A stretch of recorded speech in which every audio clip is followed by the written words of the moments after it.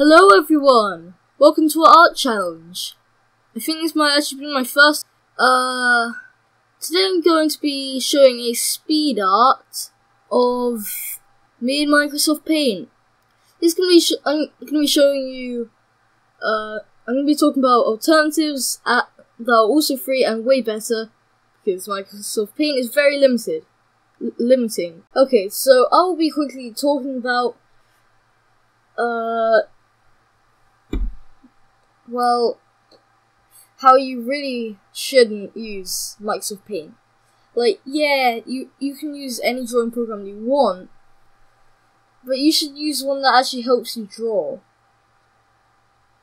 For example, this doesn't have pressure sensitivity, and it doesn't have layers. So the drawing program that I use is Metabang Paint Pro, and it has both those things, and it's free and it's easy to learn.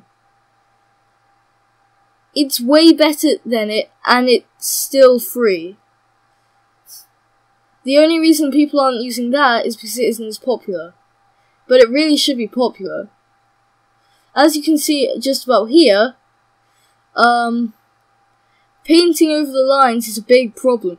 Using layers, I can paint inside the lines, but without them, it's really hard.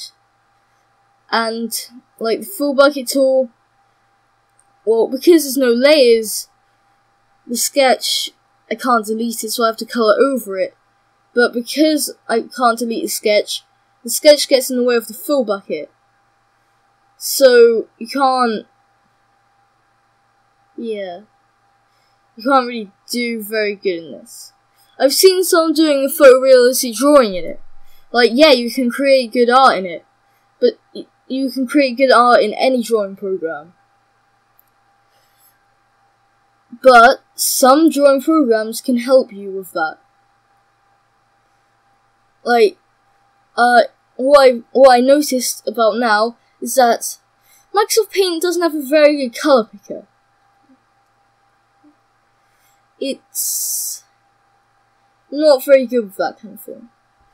And with layers, by the way, and being able to turn down the opacity of some, I can use shading just by turning down the opacity of one layer and using black on it. That would just turn down the color of anything that I go over.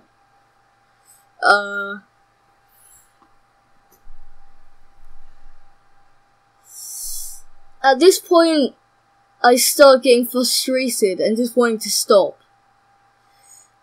And I've seen some people that are really good at drawing with this, but they could do good art so much quicker and so much easier if they use an actual good drawing program.